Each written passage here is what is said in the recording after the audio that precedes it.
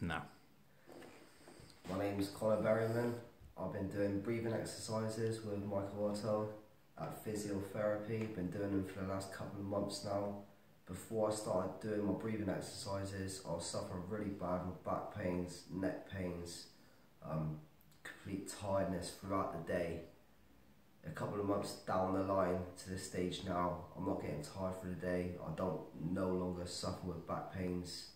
I'm going to continue on with the breathing exercises, and it's a really big help, a great help, and I'm going to carry it on.